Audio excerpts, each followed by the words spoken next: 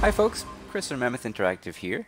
Welcome to our Intro to HTML course. Really excited to have you on board with us, where we're going to take our first steps into exploring what exactly HTML is and what it looks like. In this section, I'm going to be writing out some notes as I'm talking, and we're just going to kind of explore some of these basics here. So, first of all, let's jump right in. What exactly is HTML? In case you're wondering what it stands for Hypertext Markup Language. I know, not a super descriptive description. What's markup? What does it mean to be a markup language? And for now, we'll just understand that this is the standard markup language used to create web pages. And an important point to make is that pretty much any web page you see out there, it has HTML to represent sort of the skeleton of the page. You can kind of think of it as a skeleton. So it's kind of the foundation upon which, say, the styling and the user interactivity is made. You can't have either of those things without HTML. In other words, HTML basically tells your browser how to display web pages. So browser being something like Google Chrome, Mozilla Firefox, Safari, Internet Explorer, or Edge. There's all kinds of different browsers out there. And they all share the same fact that they take HTML, they figure out what do these HTML tags, what are all these elements in here, what does this want me to represent this page as. So essentially it interprets the markup and it represents that in your browser as a web page. Now back to this markup thing, what exactly is a markup language? You just really need to know that it's a language designed for processing the presentation of the text. So you mark up your text with certain things we're going to call tags, and then the browser kind of interprets those tags and changes how it's displaying something. Think of it as taking some kind of document, marking it up with a pen. In our case, the browser won't show the pen markings. It'll show, say, if you wanted to highlight a piece, it's going to show that as highlighted, for example. So I think this will make sense once you actually see what HTML looks like. So what does HTML look like? And maybe you've seen it before, maybe not. You might have seen it if, for example, you go to a page and you accidentally right-clicked and hit View Page Source. And you say, oh geez, what's all this stuff? Well, this is, for the most part, HTML. This is all HTML. This is styling stuff. That's not HTML. But down here, it continues on. This is all HTML. And you can kind of see that it's marked up in certain ways. We have this thing called a div, this thing called an h1, for example. And that's what HTML looks like.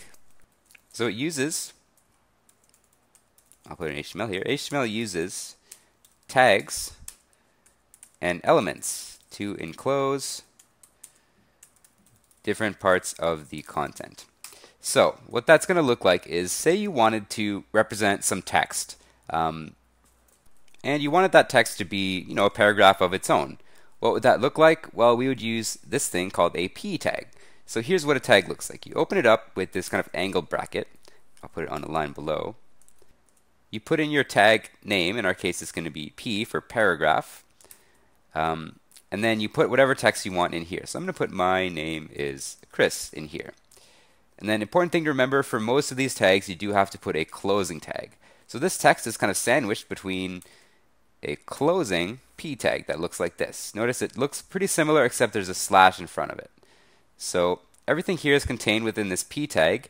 This entire thing makes an HTML element, which means in our markup, if we did another P tag after this, like so, P, what's your name, for example, and then I remember to close it off. These are two separate elements.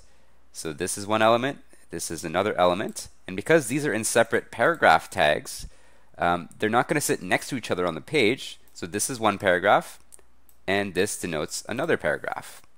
So once you kind of see it like that, it starts to make sense when we say it's a markup language. We're marking up what kind of looks like regular text, but we're marking it up with these tags to make them into elements.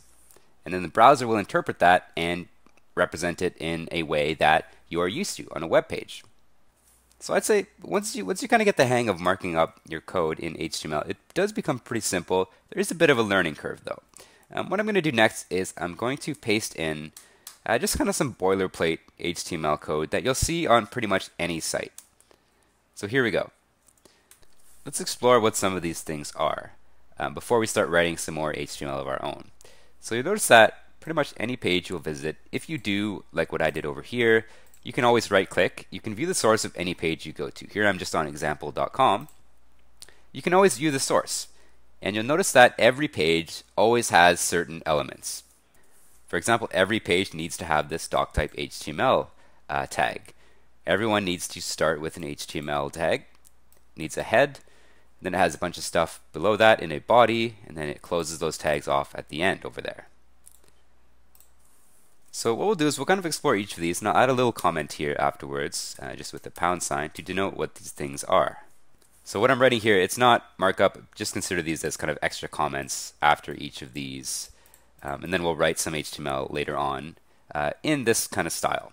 So what this doctype HTML does is basically it informs the browser that the document type is HTML. This is required because, back in the bad old days of the internet, there were different doc types that you could use. These days, really, you only really see doctype HTML, so you can just think of this as a historical artifact, really.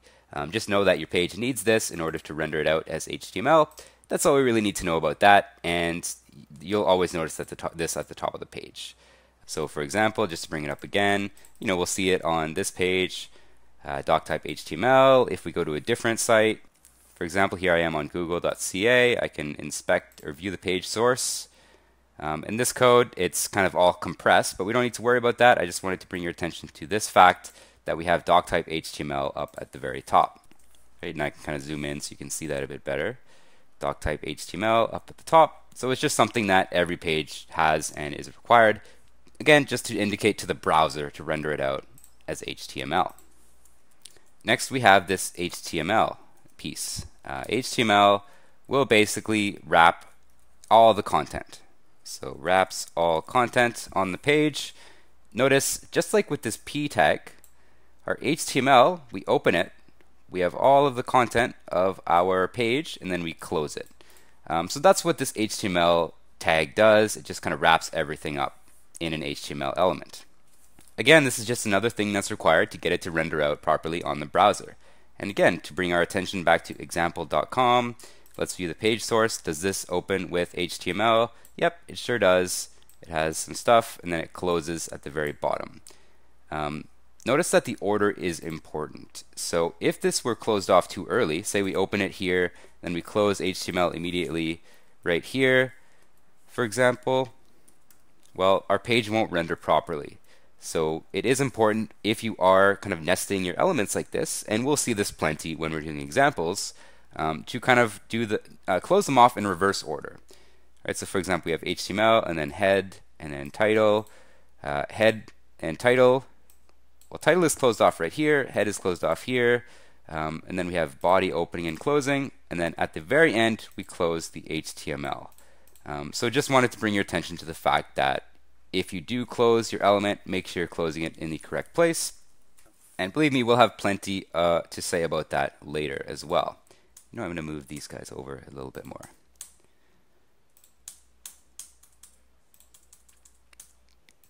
So next we have this head element.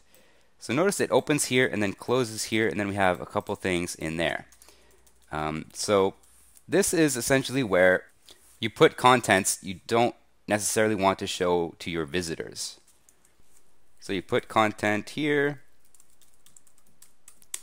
that shouldn't be shown to visitors. So for example, and I'll just add another comment here,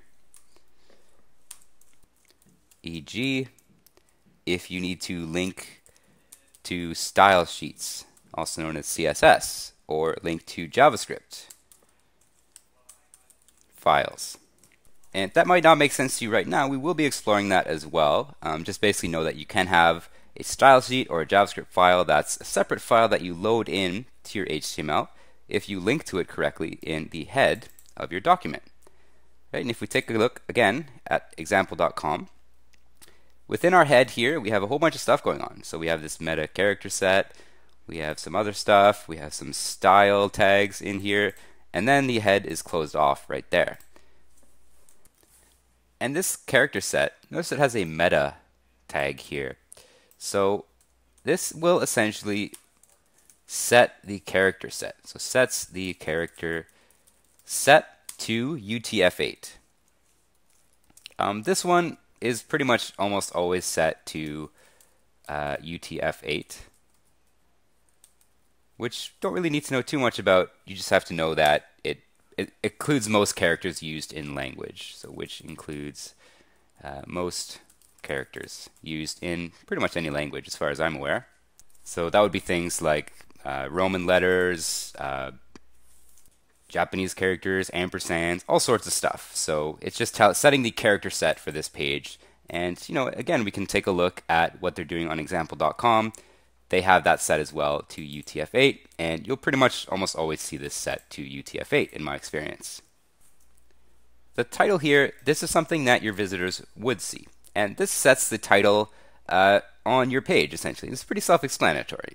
So if we look here, what did they set the title as on their example.com as? And it's in a different order. That's okay, though. So up here we can see they set the title as example domain. And if you notice, my tab up at the top is called example domain. So this is where the title will show up. And it'll also show up, if I add this to my favorites, it's going to list it as example domain, unless I change it, for example. So that's how the title is set up in the tab in this case. So that's what that does. That's really one of the few times something in your head will be visible to the visitors on your page. Okay, so title is kind of self-explanatory. And then we close the head after you've done all you need to do in your head. And we start a new element here, body. So we do an opening body tag. And then in here is where you put whatever content you want to be displayed on your website. So, again, we'll take a look at example.com. We'll just ignore this style stuff for now. Take a look at body. It has a couple things inside of it. So you can see it has something called an H1. It has a P for a paragraph. It has this other weird href thing. It closes the div, it closes the body, and it closes the HTML. Right? And what does this look like on the actual page? Well, everything in here is being rendered on the page. So there's some styling applied to it, which we don't need to worry about, but there's a header, a paragraph, and then a separate paragraph, which if you look at the markup, and if you kind of know what you're looking at, it starts to kind of make sense. So this is what's known as a header tag. So it's an H1. So this is the header that says example domain. Okay, that matches to that. We have a paragraph with a bunch of text in it. Okay, that looks like that's this text. And then we see it entered a new paragraph. And that new paragraph has some kind of link to iana.org/domain/example. And what does that look like if we take it from the markup and view it in the browser? Well, oh, okay, that's a link. So again, the browser is just interpreting all of this markup and is saying, oh, this is how you want me to display it? Okay, here you go. Here's your title. Here's the content you wanted me to show. So in other words, the body here will contain, I'll put my comment over here, contains all the content you want to show visitors. Which means if on my page I wanted to show a paragraph tag, just saying, hello, welcome to my page with a smiley face, you could do that. Notice that I put it inside the opening and closing body tags, and then I just need to remember to close my paragraph tag. And usually there's indentation that you can do in HTML to make it easier to kind of parse out to your human eyes. So if I indent this, it's kind of easy to see that, okay, so this P is actually a child of the body element. So it's contained within body. That's why these parts are indented there. And again, that's really for human benefit because the browser will usually ignore white space in your HTML like that. So those are really the basics. That's all we need really to get started writing some simple HTML. We need to have some idea of what markup language is. We need to have some concept of elements and tags. And once we have an understanding of that, it makes it easier to kind of start learning how to write some HTML. So now that we have some understanding of the structure of what HTML looks like, let's go ahead and write some HTML of our own. And we're actually going to be using an online code editor. So you don't need to worry about downloading any software. You just go to this website, jsbin.com. I'm going to recommend you make an account and log in because that way you can save your work and come back to it later. But in any case, when you open up a new JSBin file, this is what you'll see. You might see something like this, JavaScript or some CSS tab, but we can get rid of those tabs for now. And really, I just want to focus on the HTML tab and the output. So the output here is, it's pretty neat on JSBin. It kind of runs on the fly. So anytime you add something to your HTML, you'll see it over in the output. So it's a really great tool just to kind of get up and get started writing some simple HTML. And you'll notice that there are some tags that we've already identified here. Right? So even if I go create a new file here, new JSBin, and let me get rid of that here. So you can see that it has the doc type HTML, and it has the opening HTML. It has a head element. It has this UTF-8 thing. This meta name viewport, if you're curious, you can Google it. Essentially, it just makes it easier to create more mobile-ready code, mobile-responsive code. Don't really need to worry about that right now. But notice there's a title, and you know what? For the first thing we do, why don't we change this title? Notice up here that the title is located up at the top of my tab here, JSBin. I can change that, right? So let's change this to say my cool site, for example. Okay, so once that updates, it actually updates it on the fly here in JSBin. So now it's updated to say my cool site. So that's how you can update your title. And other than that, there's nothing showing in our output. So why is that? Well, we don't have anything in the body of our HTML. It's just empty. So it's actually showing exactly what we told it to show, which is nothing here. You can start to type stuff in here and see what happens. So hello, this is a test. Let's see what happens. You can see it just interprets it as text and it puts it up there. Now we didn't use any markup, right? We didn't use any tags. We just put text as is. Pretty uncommon to see this. Usually for pretty much any element, you want to wrap it in, any text, you want to wrap it in some kind of element. So this would probably go into a paragraph tag, right? So let's try to write our first paragraph tag. We'll open it up, open P, right? And then tip that I always try to recommend is to always close your tags off right away. So I'm going to close it, because if you forget to close it, it could cause problems down the line. Your page won't render how you expect it to render. Maybe it won't render at all. You can run into all kinds of weird difficulties if you forget to close off your tags. In any case, let's write our first paragraph element. So let's write in here. Let's see what the output gives us. So we'll say my name is Chris.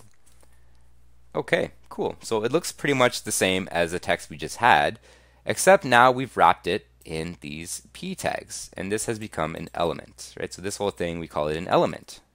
Now if we write some more text, for example, welcome to my site, well, this is outside the bounds of this p tag, right? So it just kind of creates a separate paragraph here.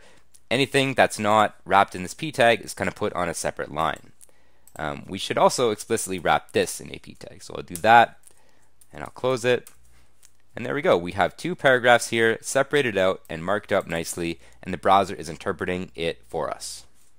Another way you might see elements written out is you might have space in between the elements. For example, let's get rid of this one, and you might see it like this. So you have an opening tag, then you have some text, and then you have a closing tag. And recall when I said that the browser, for the most part, just ignores white space in the HTML. So even though there's a bunch of white space here, it just ignores that. So it's common to see it written this way, especially if you have kind of a long sentence here. For example, welcome to my site. Very happy to have you. This is pretty long, right? So if we had this on one line, it starts to get a little bit too long. We kind of have to start to scroll over, especially if we start to shrink our window. Now, I am zoomed in a bit, so the text is bigger than it might be on your screen. But this is kind of unpleasant to have to develop with. So we can solve this. We can start to enter new lines like so. Welcome to my site. Very happy to have you. Put this on a separate line. And you can see that it's still formatted in a nice way in the actual final representation. If you did want to put explicit line breaks, hey, that's totally possible. Maybe one thing you could do is, well, this is one paragraph, and then this is a separate paragraph, for example. And really, I would encourage you to kind of tinker around, see if you can get it to flow how you want it to flow, keeping in mind that it will ignore white space if it's all within the same kind of paragraph tag. And paragraph is just one of many tags out there. And you shouldn't expect to have an encyclopedic knowledge of all the tags, but you should be familiar with some of the most commonly used ones. P is used all the time because it's an easy way to kind of separate out a paragraph from other portions of your site. Another one that's common is a header tag. And that, as you can imagine, starts with an H and then it takes a number afterwards. So there's actually 6 different sizes of headers, starting with the biggest one, which is an H1. So you can think of that as, think of it as you probably want to use that once somewhere on your page. It's kind of the big attention grabbing header. Let's see what that looks like. So we'll open one up, H1, right? And then I'll close it right away so that I don't forget. Notice that my page was going all crazy because I didn't have a closing H1 anywhere. So it's just making it all really big. But I'm going to close my H1. And now I can put whatever text I want in here. So let's say I wanted my big attention grabbing header to say something like HTML is cool, for example. Right, so notice it kind of applies some default styling. It makes it bold and big. So that's the point of an H1. It's kind of descriptive in a way, right? It's sort of semantic in that it describes what it's doing. It's a header size 1. Then let's say you wanted some kind of subheader. So you want one that's slightly smaller to kind of sit underneath that H1. How would you do that? Well, that one, it actually goes H2. So this is the second biggest header. In this one, your subheader would be like, if it's a news story, I kind of like to think of it as sort of a newspaper. So this is like your headline. Whoops, this is like your headline, and then you have your lead, right? The little summary of your story. So I am learning HTML with a smiley face, right? It's similar in that it's big and it's kind of made more bold, but it is a little bit smaller than the H1. What about the others? Well, there's a couple other ones. It goes H3 through H6. So if you want to see what those look like, I am size H3 / H3, right? And it's just going to get progressively smaller. I am size H4. I'd say it's a bit more rare to use, H3 through H6, but they are available. So I am size H6, H5 rather.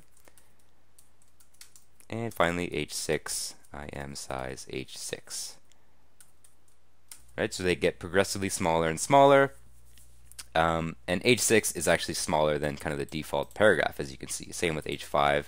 H4, just by my naked eye, looks about the same size as this paragraph. But in any case, you can see that they're kind of in descending order. So H1 is the biggest, H6 is the smallest.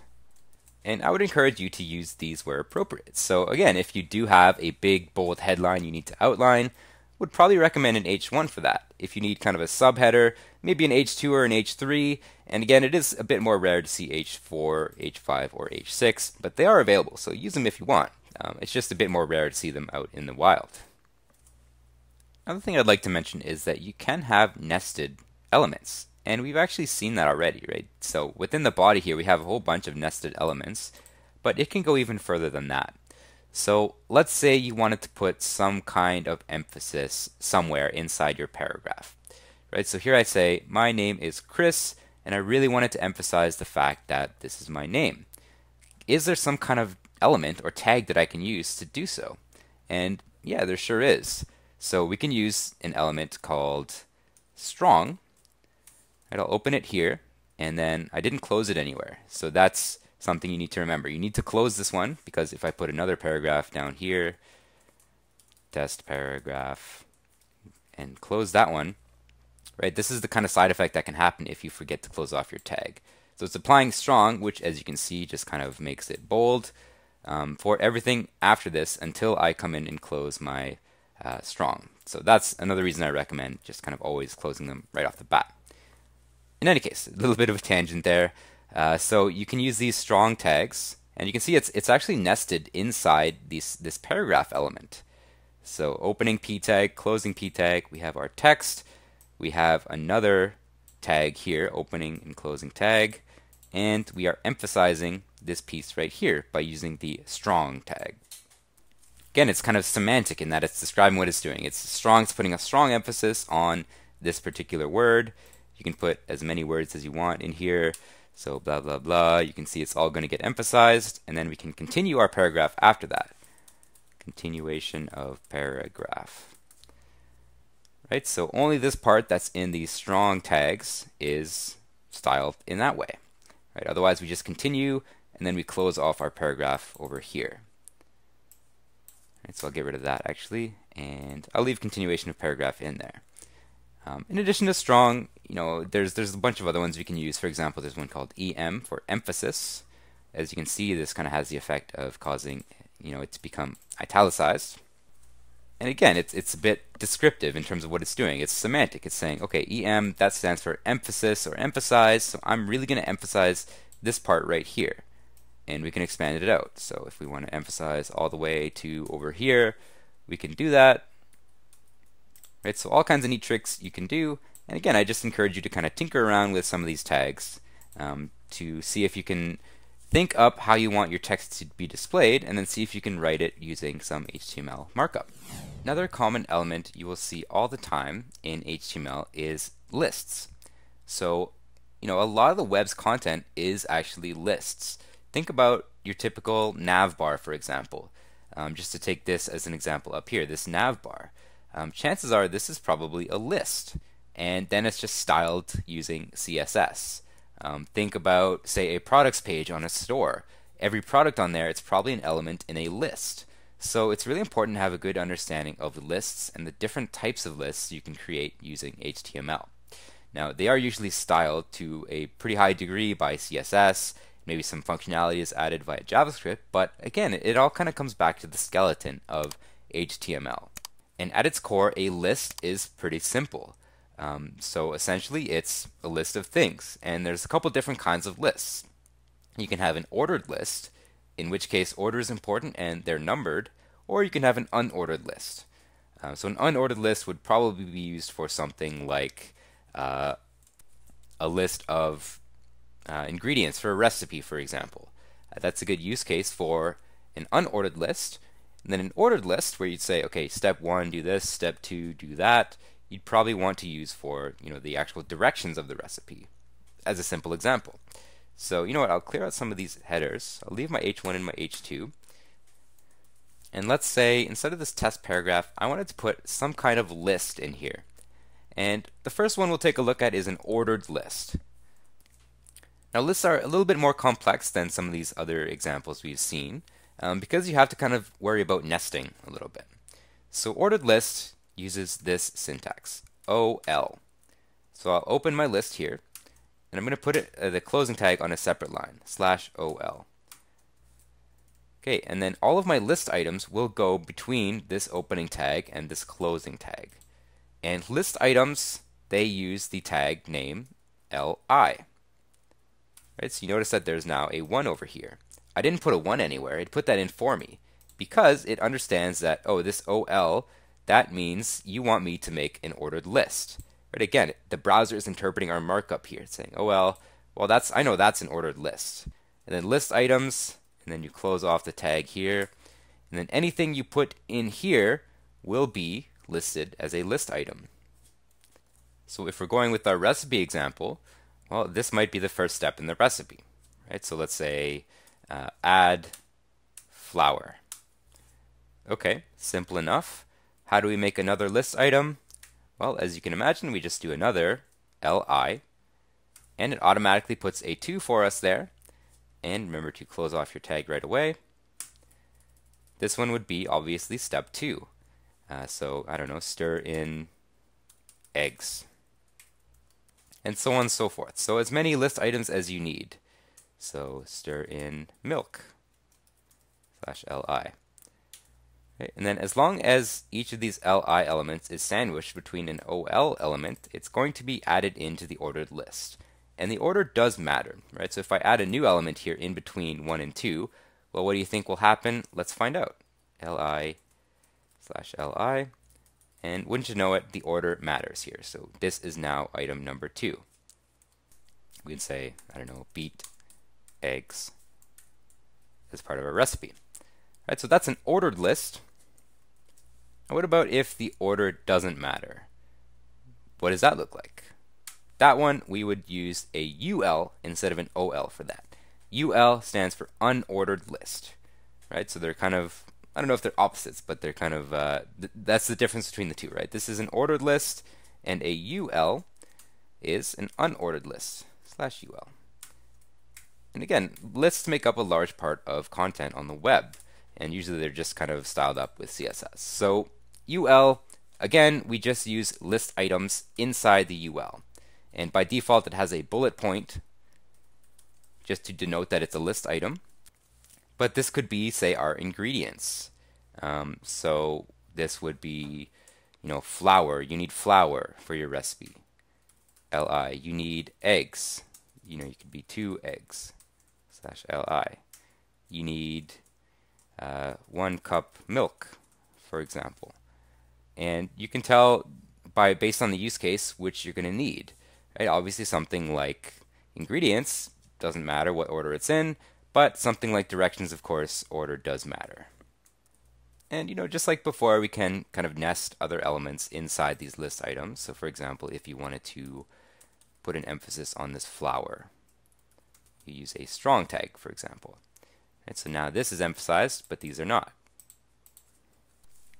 Same deal here. You could do em2 / em eggs, 2 eggs, 1 cup milk, all kinds of neat stuff you can do. I also want to mention you can add comments into your HTML, and comments are really for yourself or other developers looking at your code. Comments are actually ignored by the browser, so it's a good way to learn. And whenever I'm learning a new language or new code feature, for example, I leave a lot of comments to myself because I find it very helpful when I'm going back and looking at it, just kind of reinforce that in my mind.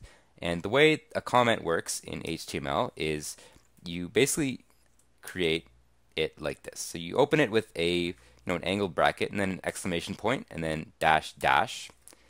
And then you type your comment here. And then the way you close it is you do dash dash and then closing angled bracket. Again, so notice that this doesn't show up over in our HTML.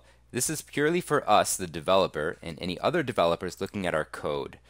So this would show up if you were to, inspect the source of this page, but most visitors are not going to be aware of any comments. So again, good for just starting out, just learning.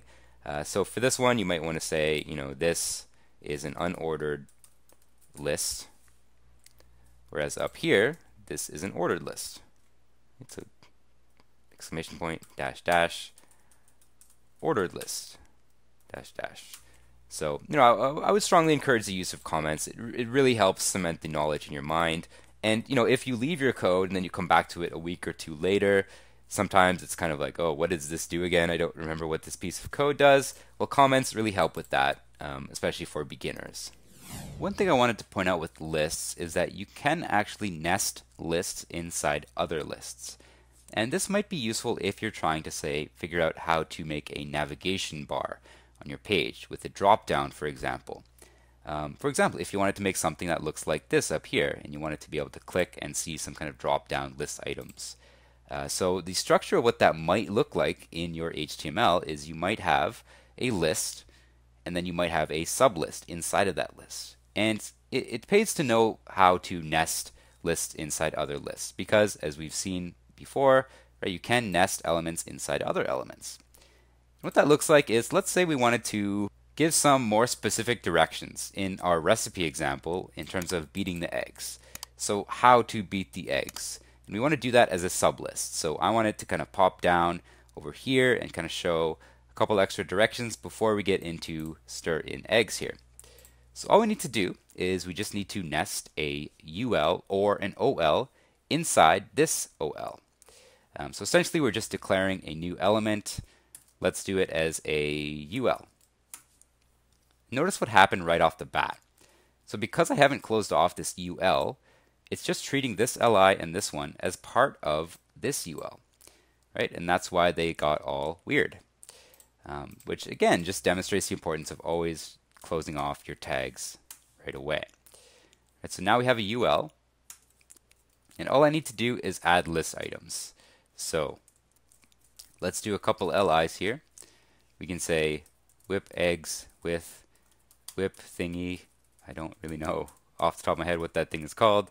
It's not a spatula, I know that, but you want to whip eggs with a whip thingy as the first direction, and then you want to get lots of air into the eggs, Li, and then, I don't know, let eggs settle. As you can tell, I'm not much of a baker myself, but anyway, you can see that we have this this sub list now, and it kind of auto formats it in terms of what kind of bullet points it uses, because the browser picked up, oh, this is a list that's inside another list, so I'm going to indent this appropriately. Right? Contrast to this bullet point down here, it does look a little bit different. And it just goes to show, if you know how to nest elements inside other elements, you can make some pretty cool stuff. Right? This could just as easily have been an ordered list. If we do OL here, it just kind of restarts a new list. That's why it starts at 1. And if you want to get crazy, you could even do list inside of a list. /ul like so. Too many lists. /li. Right, so this works if you have kind of a complex navigation, for example, you want drop downs on top of drop downs. But just starting, you don't want to get too complex with your lists because even just looking at the code now, right, it's kind of hard to understand what's going on because we have an opening UL, then we have another opening UL, closing. It's kind of hard to kind of backtrace, especially if your indentation is slightly off.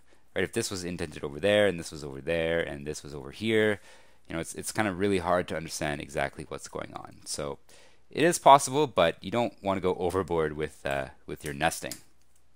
Right, and as usual, you can always add in a comment if you want to say add some kind of indicator, for example. So you could say inner list. Right, this would be a note to yourself to be like, oh, that's what this is for. Okay, and then you could maybe add another comment here, end of inner list. Right, so highly encourage you to use comments. It really kind of helps parse out your code if it does have a lot of kind of complexity to it as well. Next, we're going to take a look at how to load images in our HTML. So you'll notice I have a couple new tabs up here at the top of my browser. The first one is where I can look to obtain images. I'm going to use an image of a donut. This is the site pexels.com. A really good resource for free stock photos. A lot of them are royalty free. You can kind of use them however you like.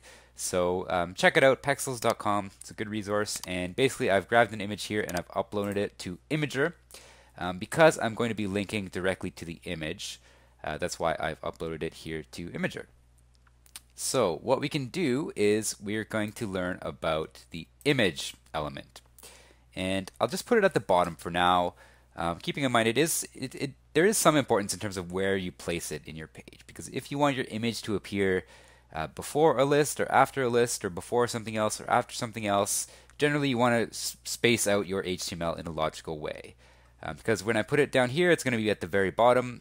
If I put it up here, it would be at the top, right? So it does matter where you put your image. In any case, here is how we can load an image. So we use an image tag for that, img. An image tag is a little bit different from some of these other tags we've seen because it doesn't actually wrap anything. Like for example, this li wraps this text, right? Because there's a closing tag and an opening tag. Image doesn't wrap anything. You just give it basically a URL of the image you want it to load.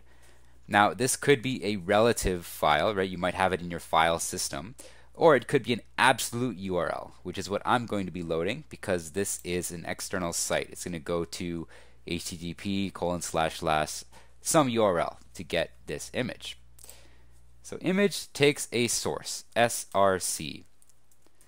And this is something we haven't seen before. This is an attribute. So in this element, there's an attribute called source, and attributes look like this. So they have basically a keyword and then an equal sign, and then in quotes, you give it the attribute you want to use. So I want to give it a URL here. I want to give it the URL directly to this image so that it goes ahead, it's going to go to this site, grab the image and load it up, and the HTML markup basically says, hey, this is an image. I want you to load this as an image.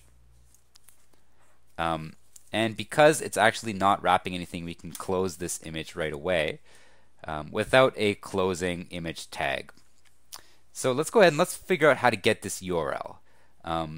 Probably the easiest way is just to kind of go on Imgur anyway. Go to Get Share Links, grab one of these links here. I usually just grab this bottom right one, and this is how you can get the URL to the image.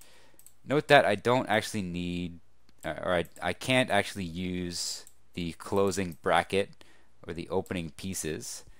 So I'll show you what I mean by that. If I try to paste that in, like so, it doesn't like this stuff. So it just wants the URL. So I'm going to get rid of that stuff and just have the URL. And if I scroll down, you see that it has gone ahead and grabbed the image for me, and it loaded it up. Right? And we didn't do any styling on it, so it's just the original image size that it loads in. And you notice I don't even have a closing tag on my image. It's kind of common to see a slash here just to kind of keep the rest of your code consistent, but technically it's not required because this, again, image is not wrapping another element. You just give it an attribute, which is the source. Right? And if we check this out, we can see it's a URL, right? It goes to http:// and then the URL here ending in .jpg. So it understands that this is going to be an image file. It goes ahead and loads up the image. And HTML elements can have multiple attributes as well. Another common attribute you see with images is alt text, which you can denote like this. So I'm just going to add another attribute called alt, and this is basically text that is loaded if your image fails to load, for example, or if someone is using an assistive device like a screen reader, they can read the alt text to figure out what the image is. So if you do have alt text, it's usually worthwhile to give a little small description of what the image is. So you can say, sprinkle donut, for example. And you don't really see it right off the bat, but if you were to, say, make a mistake in your URL here, or your image fails to load, right, let's take out a letter here and see what happens. Right, you've probably seen this before on the web. This is our alt text. So the text loads up, but the image failed to load. So it's kind of like a just-in-case type thing. So if the image fails to load, you'll see the alt text. And if someone is using an assistive device and they want to get a description of the image, that's kind of what the alt attribute is for. Now, things like images, you can put them in a list as well, so they can be nested as well. Let's take a look at what that would look like. So I've gone ahead and I've grabbed another donut image. Big fan of donuts, in case you couldn't tell. And we're going to load this one as well as this one into a list. So let's see. While we're just tinkering around, we'll keep it at the bottom. So let's put this one in a unordered list. Okay, so we have our UL. I'll close it. And we want to put this inside of a list item. Right? So we don't just want to put this on its own. Let's see what happens if we try that out. It loads just fine, but it doesn't really have the bullet point. So we want to make sure that it is an actual list item. And we do that by putting it inside li tags. Boom, like so. Right, so now it's a little bit messed up because the image is so big compared to the the default list item, but it is listed as a list item here in this particular list. So let's add maybe a line of text here to separate. So we'll do a paragraph separation /p. Okay, and you know what? Let's do something like this, just for our own sake, so we can tell what's what. Right, so this is a list item. Let's say we wanted to make a list of donut images. Right, so this one as well will be an li, and we'll load an image source equals. I'll go ahead and grab the URL in a second, but this one, the alt text, will be brown donut held in hand. I think that's a pretty good description of what this second image will be. Right, so that's what it's doing. Let's get the share links. I'll just grab this one, and we'll put it in the source and strip out this markdown stuff. Get rid of that like so. Right, and now we have one item in our list and another item in our list. And this might not make sense now, but once we see styling with CSS, you'll see it does kind of make logical sense sometimes to group these things together into a list. And in any case, really, I just wanted to show you that you can put other items as list items as well, right? It's all about nesting. So opening list item. We have another element nested in there, and then we close it, and it just treats it as if it was any other list item. Right? And now in this list, we can add other items too. So we can add some just plain text here, for example. And it's just another part of the list, right? So one bullet point, another, and then another. Next, I would like to talk about links. Now, links are a pretty important part of any web page. It's really important to know how to link to other web pages or even other sections of your own web page. So let's take a look at how to do that. And you know what? I'll get rid of these images for now, just because they're taking up so much space because they're so big in our little zoomed in window over here. So to do links, you use an A tag. An A, it's kind of similar to image in that you give it a URL to basically link to. In our case, though, it takes an href. So a href, this is the attribute it takes. And here you can give it an absolute or a relative URL. So if, for example, we wanted to create a link that takes the user to google.com, how would we do that? Well, you'd have to put in HTTP. Right, we're giving it an absolute path here. So HTTP www.google.com. You don't want to forget the HTTP because if you don't have it, it's not really going to work properly. And then you close the A tag. Now notice nothing actually showed up on the page, and that's because, well, the hint is right here. We have to kind of wrap these A tags around something. So whatever you put in here will essentially become linkified, is how I like to think of it. And this could, you could write anything in here, right? So if I write anything, for example, if I take it literally, you see that it turned it into a link here. And as I hover over it, maybe it's hard to see, but at the bottom of my browser, you can see it's going to go to google.com. Right, if I right click and open it in a new tab, because I don't want to actually navigate away on this current tab, we can see that it took me to google.com, and then Google itself redirected me to google.ca. So usually you want to have some kind of descriptive text here inside your A tag, and that's really for a good user experience. Right, something like click here may be appropriate, maybe not, given whatever circumstance you're linking in. But usually you want to do something like go to Google. That's pretty descriptive in terms of what the link is going to do.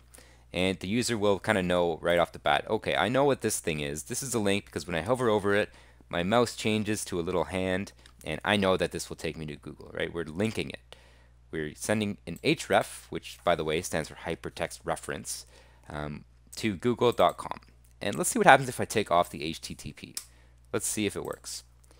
Right, so we see I'm going to click open link in new tab, and it didn't really know what to do, right? Because it thought it was a relative path. That's why it has this null.js bin stuff in front of it. Because we want to usually go to an absolute path. If you're linking to an external site, generally speaking, you always want to have HTTP in front of it. It's the difference between an absolute and a relative path. Right, so said another way, if you're linking to an external site, just always throw the HTTP in front, or HTTPS if it's that version of the site. Now, for links, I would say it's pretty common to have them in a list because it's common to see that as part of, say, a navigation list. So you might have a bunch of links listed together. It makes kind of logical sense to put those together, like a lot of other things in lists. Right? It's true that lists are used all over the place. So if you wanted to throw this into a list, well, you can probably imagine how it's going to work, but just to re-emphasize, we want to do a UL. Okay, I'll close my UL. And you want to put it as a list item here. So I'm going to open my LI, and what I'll do is I'll just cut and paste this code in. Cut, paste, right? So we nested these A tags inside these LIs. And inside the A tags themselves, this is where we put the description we want for our link, right? So that's one link, as you can see down there at the very bottom. We can do another one. And you want to make sure that when you are nesting something like this, that you put it in the correct order. So you don't want to do something like this, ahref equals http://www.example.com, and then put a list item here. And then a closing list item, and then a closing A tag, and then you can put some text in here. Let's see what this looks like, right? It appears to be correct. but it's not really following the correct format. Usually you want to just linkify whatever's inside the list item. You don't want to linkify the list item itself. And you can tell because look at the bullet point down here. The bullet point itself has been turned into a link, which might go against user expectations, right? Users might not be expecting, okay, when I click here, it's not going to go anywhere, right? You have to click on the exact portion. Whereas down here, because we've turned this entire element into a link, even if you click here, it's going to take you away from the page. So a little weird. So just make sure that you are nesting in the correct order and also remembering to close off your elements that need to be closed off. Right? So li and then an opening a tag, and then you close your a tag, and then you close your li. Go to example.com. And definitely make sure you remember to close off your a tag. Otherwise, let's see what happens if I get rid of it. No, I do not want to inspect it that way. .com. Right, so what's happening? Well, let's see what happens if we do another li here. Another li / li. And as you might expect, basically everything following this is going to become a link until we close the a tag. Right, so I've said this before, I'm sure I'll say it a million times, but make sure that you are closing off your tags at the correct locations. Now, your links don't have to be just plain text. If you want to do a link that is an image, for example, that's definitely possible. So let's go ahead and do that. We'll do ahref. Let's send this one to, I don't know, Imgur.com. And we'll close it. And in here, instead of just plain text, we'll put an image like so. Image source equals something. And the alt text will be, let's see, sprinkly donut. Right? And just to conform to the rest of our tags, I will put the slash here, even though it's not technically required. Now notice it's showing the alt text, and this is actually a link. So let's see. Let's grab the share links. Grab this one, and we'll put this into the source, like so. Okay, and you can see that this big image is now a link. So you know what? I'll put this on a separate line, so it's kind of easier to parse out for our human brains. So it's a link. If I click on this, it'll take me to Imgur.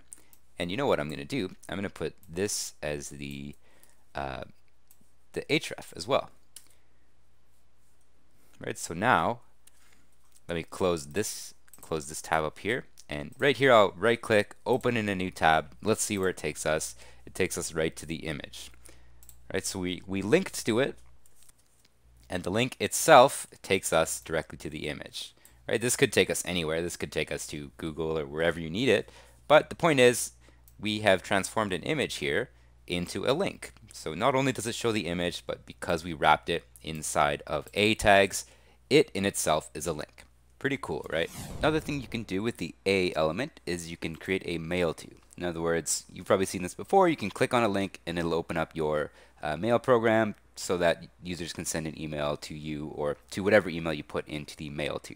So what that looks like, and you know what, again, I'm just going to get rid of this image just because it is taking up so much space. So we'll just get rid of that entirely. And I'll just add another link here as part of a list item to this unordered list. So we'll do li and then close it over here. We'll do another a tag here, a href. And before I forget, I'll make sure that I close it in the correct order.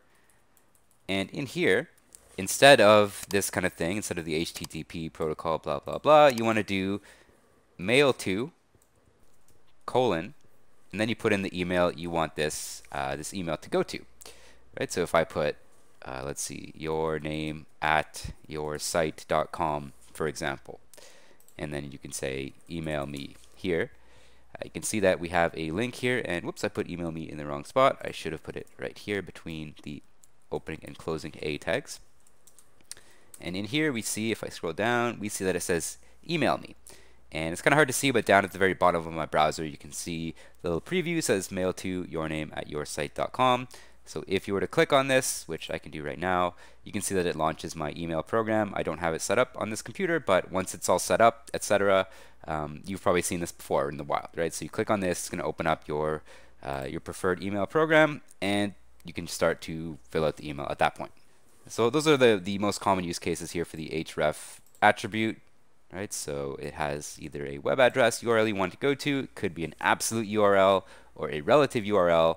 In this case, though, it is a mail to, right? So a little bit different in terms of what it looks like from an HTTP, but pretty easy to do, right? Pretty straightforward. Next, I'd like to get into how to separate the content out in your HTML in a logical way. And we're going to talk about something called a div element. So a div, as you can probably tell from the name, it's used to kind of divide up your page into logical chunks. And what I'm going to do is, I'm actually going to erase all the code we have here and start from scratch here. And we're going to build out our pieces of code in little sections. And that's how a lot of HTML is written out there in the wild.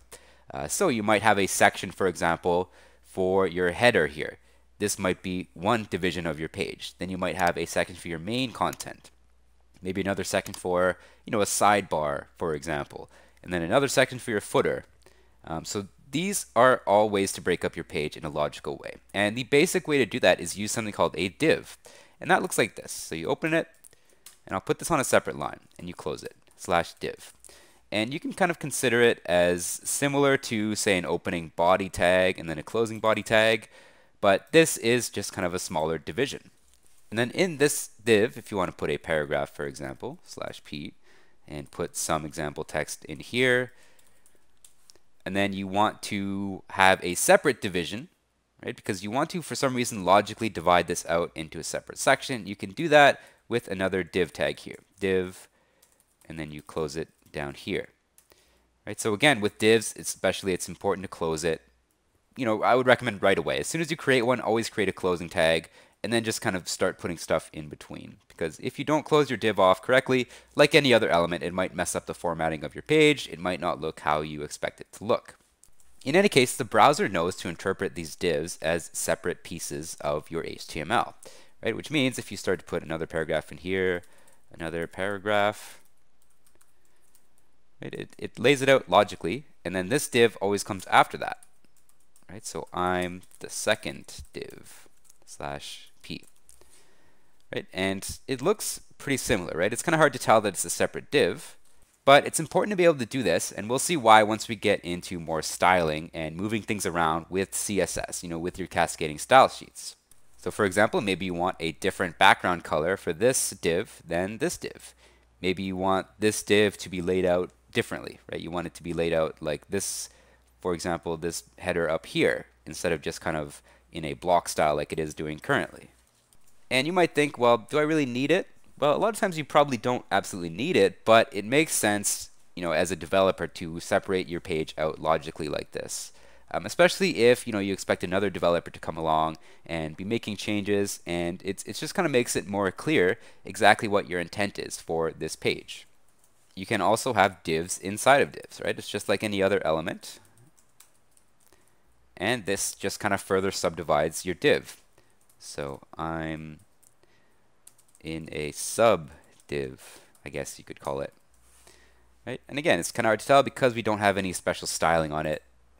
So it's kind of hard to tell that it's, a sub div. But again, if we wanted to color this particular div a different color, a different background color, do something different with it, well, now it's going to be easy to do so because we can just grab it out of this inner div. And this might start to make sense once you kind of piece out your HTML.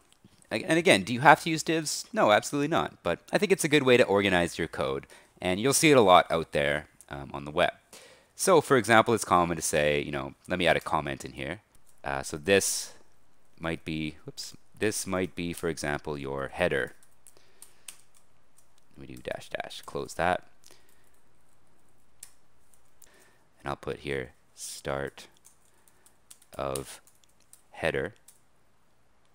Down here we can say end of header -- right? And then below that you can have your start of main content, -- right?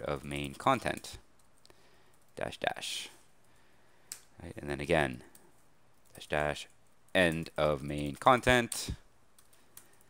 And then you might have another div, right? So div, this one might be your footer, for example. So in here we can put a paragraph, I'm the footer /p, for example. And then you can just add a little comment to yourself, -- end of footer. Right, comments, great way to kind of reinforce this in your mind. You could also just kind of separate it out in terms of adding extra space. Right, remember that the browser will just kind of ignore extra space between tags.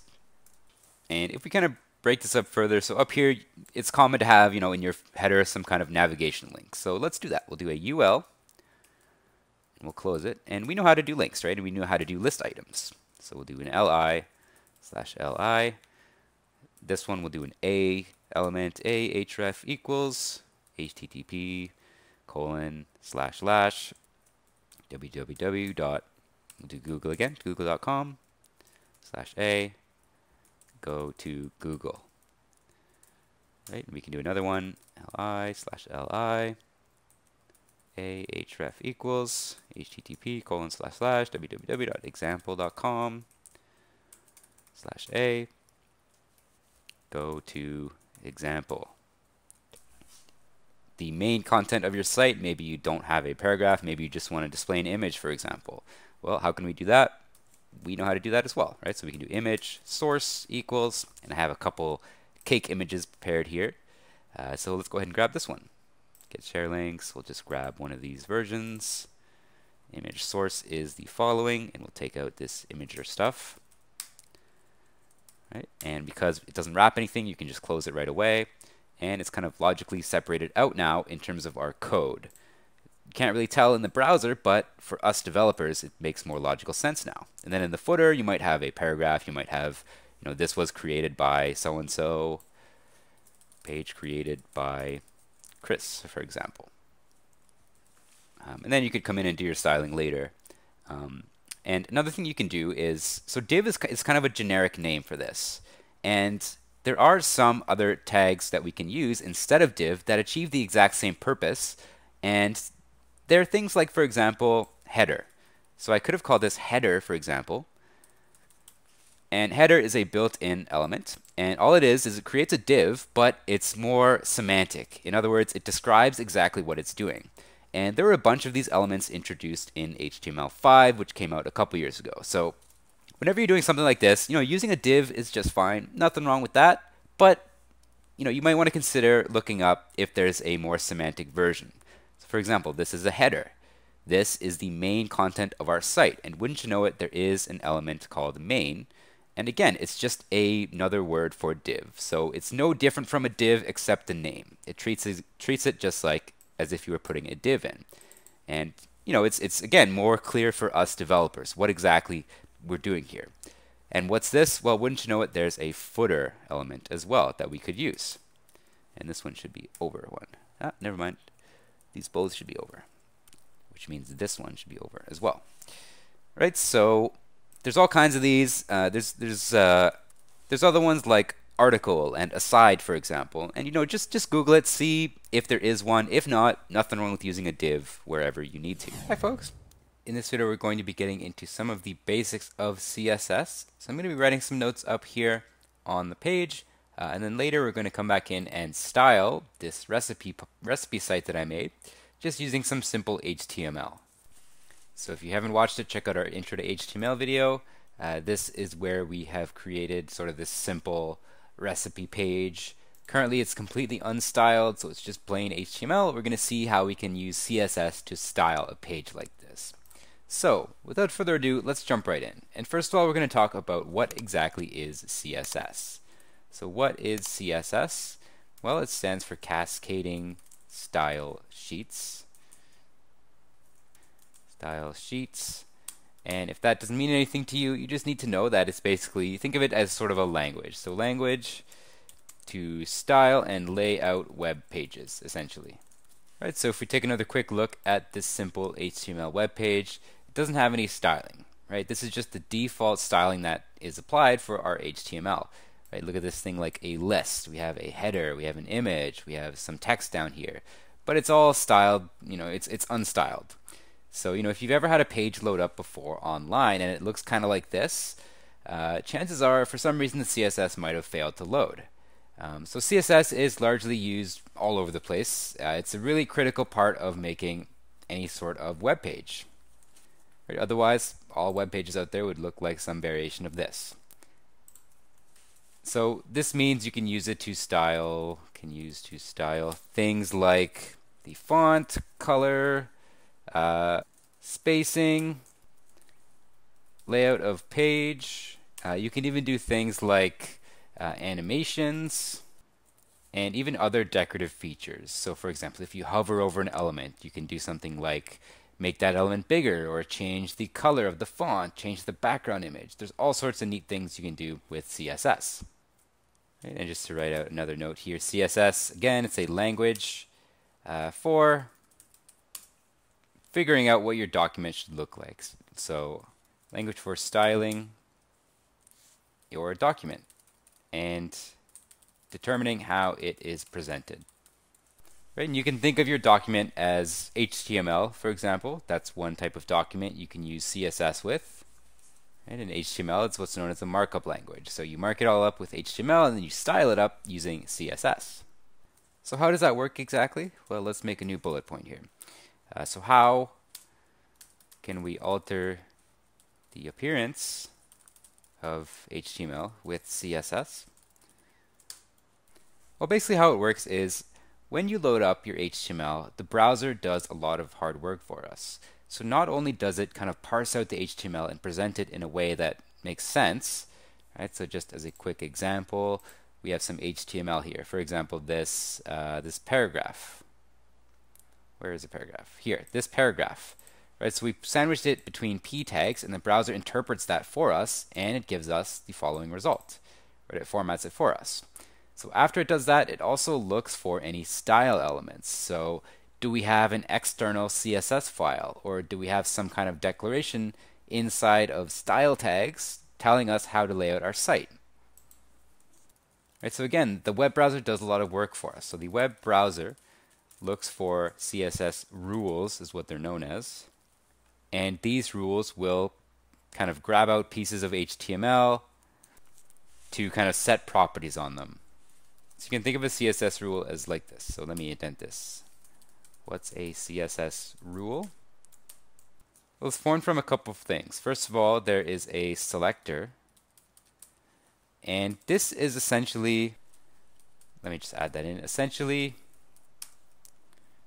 selects the HTML element or elements you want to style. Right? So there's a selector. So you say, okay, I want to style this particular piece of the page. And then what properties you want to apply to style it.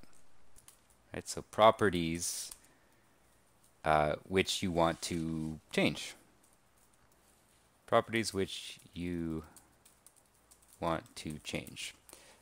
So again, as a quick example, let's say we have this section here, this entire section, and we want to change it somehow. So if we look on our page, that's the section where we have a bunch of just kind of lorem ipsum text. So there's all sorts of things we can do with CSS. One example is, let's say we wanted to make the background color different for this entire section. Well, we would use a combination of these two things. So we would say, okay, I want to grab that section using a selector, and I want to set the background color property to a different color, for example. And that is essentially how we can style out our page. So as you can imagine, CSS files can get pretty complex, but they can also be pretty simple, right? You can only grab certain pieces if you only want, and then style those pieces. And really, it's usually about kind of slowly building out a CSS file. So you kind of change your file as you go, keep an eye on it, see what's changing, see what works, see what doesn't. And you do a lot of that with what are known as CSS declarations. So CSS declarations. And CSS declarations really are where you set the CSS properties to specific values. And really this is, this is the main function of the CSS language, is doing this. And like any other language, it takes a while to learn the language, but then once you get comfortable with CSS, you can do some pretty cool stuff. So chances are you have seen some kind of nicely designed, stylish web page out there, and a lot of that would have been accomplished with CSS.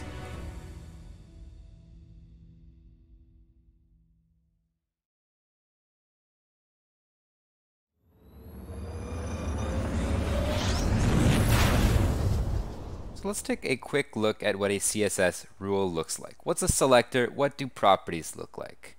And essentially, it's going to look something like this. So we have different ways of grabbing the elements in CSS that we'll explore later. But if you just want to see a simple example of a CSS rule, it would look something like this. So, you grab some element, and then inside a block, so inside these curly brackets, this is where you set the property you want to change and what you want to change it to. Whoops, I misspelled element. So this would be the selector. And like I say, there's different ways of grabbing it. You can grab it via the ID or a different attribute. But in any case, you grab out your element somehow in your CSS. And then the way you can set the property, it's basically property name : property value. So there's lots and lots of different properties out there. So your best bet, just starting off, is just to kind of Google it. So if you're trying to do a specific thing with CSS, for example, if you want to change the background color, just Google how to change background color with CSS. A lot of them are pretty straightforward as well. CSS, you can use hyphens.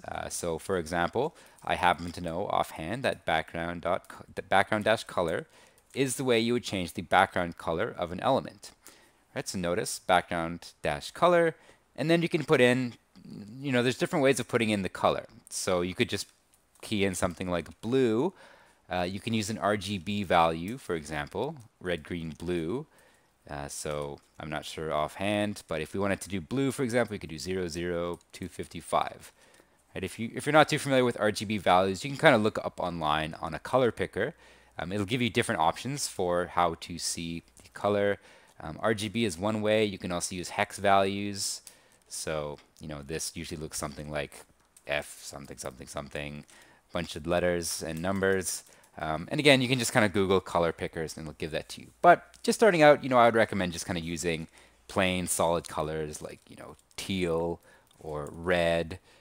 This way, this element's background color, assuming we grabbed it out correctly in our CSS selector, which is this piece, and assuming our property is correct, it's going to apply this property. Now, if you do make a mistake and you notice and you don't notice it, it's not going to break anything. It just won't know what to do here. It just won't apply this this property. Right? And in any given element, you don't have to do one change at a time. So let's say you wanted to do a whole bunch of things on some element. So change the background color and also maybe change the font size. And font size as well, I just happen to know, it looks like this. This is the property, font size, : and then you can change the font size in different ways as well. So you can use percentages, you can use things like pixels. So for example, if you wanted your font size to all be 50 pixels, it would look like this. And again, just starting out, I would recommend just kind of tinkering with pixels. This is how you can set, kind of common font size inside this element. Right, so it's not uncommon to see, let me actually redo this. It's not uncommon to see a whole bunch of properties being set at once on some element, and that's just part of CSS. That's something you'll be doing quite a lot. So in theory, we understand how to select an element and what some styling looks like. And before going in and writing some CSS of our own and actually styling up a page, I wanted to take some time to explore this concept of the CSS box model. So the CSS box model.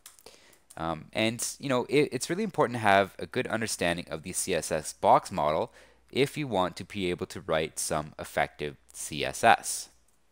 And the way you can think of it is like this. Think about your HTML. And HTML has elements, right?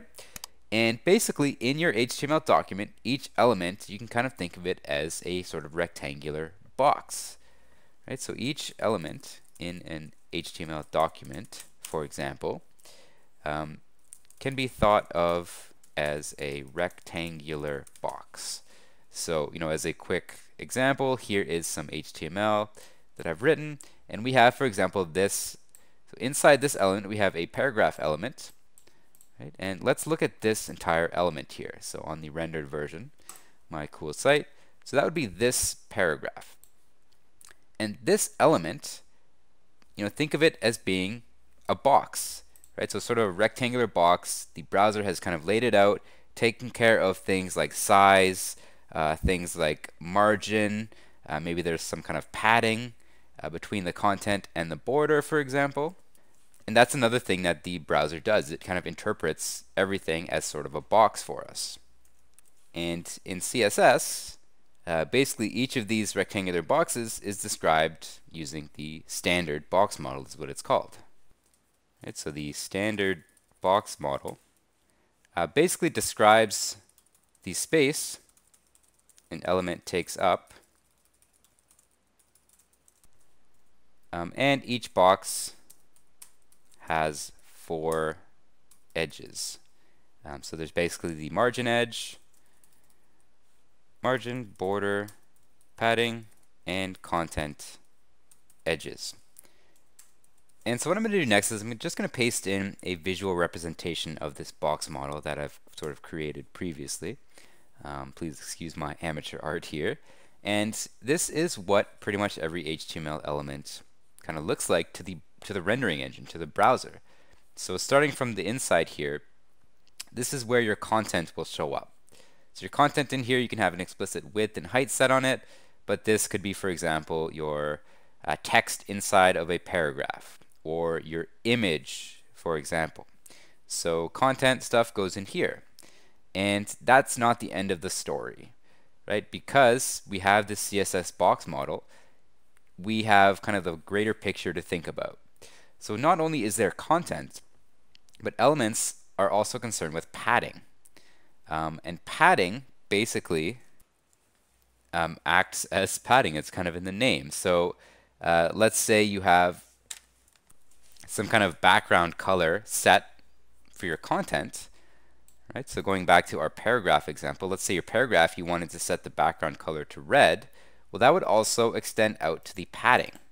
Right, so it kind of adds extra space between the content and the next edge. It's kind of useful to think about the padding here as sort of extending the content. And by the way, if this is not making sense to you right now, I think it will start to make sense once we write some simple CSS. We'll kind of come back and take a look at this border, or this box here after we've done so. In any case, so the padding, it sort of acts as an extension of the content in terms of, if you set a background color or some other aspect, you can just kind of increase the padding if you ever need more space between, say, the border and the content. That brings us to the next piece here, the border. Right, so there's padding, which would contain all this stuff, and then we have the border, which contains all of this stuff, essentially. And you can kind of think of this as extending the padding area to the edges of the border. And you can use this if you ever want to, for example, set a border around your element. You might be trying to set a border and you would expect it to go around here, but there's some padding you might need to consider. So that's something to be aware of as well. And again, we'll come back and take a look at this once we've kind of written some simple CSS. Then the final part of the box we need to know about is the margin. So think of the margin as sort of being sort of outside the box itself, and the fact that this is kind of used to set the space between one element and another. So what I mean by that is, let's say you have one element on top and then another element below, and you want to add a whole bunch of space in between. Well, what you could do is you could manipulate the margin on the top to add a whole bunch of space. You could manipulate the margin on the bottom of the previous element to do that as well. Same story if you have sort of two elements sitting next to each other on the page. You can set the margin to be greater or less, or set the same margin for both elements, and that'll affect kind of the space in between. So you can kind of think of this as kind of a divider, or a way to add in a separator. Right? So in other words, it separates this box from its neighbors. And this stuff is all pretty important to know when you are working with CSS to manipulate your layout. These things are things you need to know because, for example, the default settings are when you're setting the width, you might expect that to set only the content, but it might also be affecting your padding or your margin. So things to be aware of. And one other thing I wanted to show you is you can actually look up what the box kind of looks like in your CSS if you ever want to. So by default, this box model, it's always there, even if you don't explicitly target it or set it with CSS. And what I mean by that is let's do an inspection on this header element, for example. And you can do that quite easily if you're using Chrome. And all you need to do is kind of put your mouse in the area, right click, and hit inspect. And what's going to happen is Chrome will pop up a little tab or a window and taking you into the Chrome DevTools. Right, so I'm going to do that now. And we can see that it opened up this little panel down here. This is what's known as the Chrome DevTools. And this is a really useful feature when you're just starting out because you can kind of inspect any page, look at their source code, and kind of see how they did what they did. Right, you'll notice that this looks a lot like the HTML we wrote. Right, so for example, just to go back over here, it's kind of parsing it back out into HTML for us, right? So we can see, okay, that's what this looks like. Then we have a section, blah, blah, blah, right? So it kind of breaks it out for us, makes it nice with little kind of drop downs. And really, we just need to know that you can do this in Chrome. And the thing I wanted to draw your attention to is this slide over here on the right. So this is showing us the CSS, or the style that's being applied to this particular element. Right, notice that it's an H1, that's the selector. Then it has a bunch of these kind of default rules set. Right, we don't have any CSS currently on this project. Right, if I go to CSS, there's nothing there. Because the browser will automatically apply certain styles always. And what I wanted to show you is down here. Right, so this is a representation of the box that this element is a part of. Right, so it's telling us the dimensions, and we can see, okay, so here's our content, and wouldn't you know, this looks pretty similar to this box that I've created over here. Right, so we have our content, and when you hover over it with your mouse, it does kind of show you highlighted on the Chrome page up here. So we have this. It doesn't really have any padding on it. Notice that these values are all set to basically nothing. Border, it doesn't have any values set on it either, but there is a margin. So if I highlight this, notice that there's all this space between this H1, right? So there's this space here and this space above it. And that's because there's a margin. And just eyeballing it looks like it's about 21.440 pixels. It says it right there. And that is a way that this, the default styling applied to H1s, it just doesn't set any padding, doesn't tinker with the border, but it does set a certain margin. Right? So that's pretty cool. That's kind of maybe helps cement it in your mind a little bit more. And as you're kind of exploring the web, and if you see a cool layout, I would really encourage you to, if you're using Chrome, right-click, inspect. It's going to show you DevTools. There's a similar DevTools in Firefox and Safari. So whatever browser you're using, there's probably some pretty good DevTools implemented now. And we can do that with our image as well. So let's do it with this one. So I'll right-click on it, inspect. Okay, we can see that it's selected the image, and it's just showing us the dimensions of the image. There's not really any other styling applied. There's no margin, border, or padding. Right, these values are still there. They're just not being set explicitly by the browser. Right, same thing with, say, these list items. Right, so let's take a look. Inspect. Okay, so we are on one list item here. Well, it has a width and height, but no explicit padding or margin. We can also just kind of grab out whatever element we want here if we click on it. And this time we can see that there is some kind of other CSS being applied. Right? So the UL, the unordered list element that has a bunch of list items as children, the UL itself has certain properties set. Right? Notice there's a margin on the top and bottom. Let's scroll down a bit. So there's a margin on the top and bottom. Nothing to do with border, but padding. There's no padding on the top, right, or bottom, but there's about 40 pixels padding on the left. Right, so it's kind of increasing the space inside this element so that it kind of spaces in these bullet points. And then the content itself, is set explicitly here with a height and width property. Right, so that's pretty neat, right? We can kind of get some glimpse of what the box model looks like. And, again, if you're not quite getting it, I think once we start to write some CSS of our own, it's probably going to make a little bit more sense. But just did want to bring your attention to the fact that, it is important to have an understanding of this box model, especially when it comes to setting things like padding and margin and understanding why your document looks the way it does. When it comes to styling the CSS. Now, with our understanding of the box model and with some knowledge of what CSS rules look like, let's go ahead and let's start writing some CSS to style up our recipe page here. So this page that I have prepared ready to go. So we're going to take a look at how to grab out a certain element in the HTML and also how to apply styles to it. So there's a couple ways that this can be achieved. The way that I'm going to show you now will be to, in JSPen anyway, you just go to the CSS tab. And this is the way you would do it if you do want to have your CSS in a separate file, which generally is the more common way of doing it.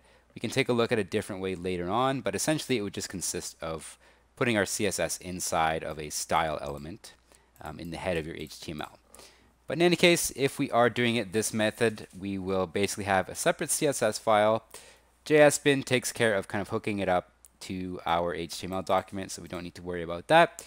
Again, because JSPen is kind of a nice resource to start learning on.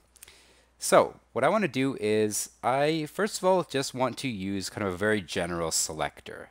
And we'll take a look at the couple of different selector types and why you might want to use one over the other. But the first thing I want to do is just kind of a general broad style across the entire page. And I want to do something like set a background color for the entire thing. Right now it just kind of has the default white background color. And what we can do is we can figure out how to grab this body element, because if you recall from the HTML section, body basically wraps everything on the page inside an opening body tag and a closing body tag. Which means if we set the background for the entire body, it should also have an effect on the rest of these pieces that are, you can kind of consider them children of the body element. So these are all contained within the body element.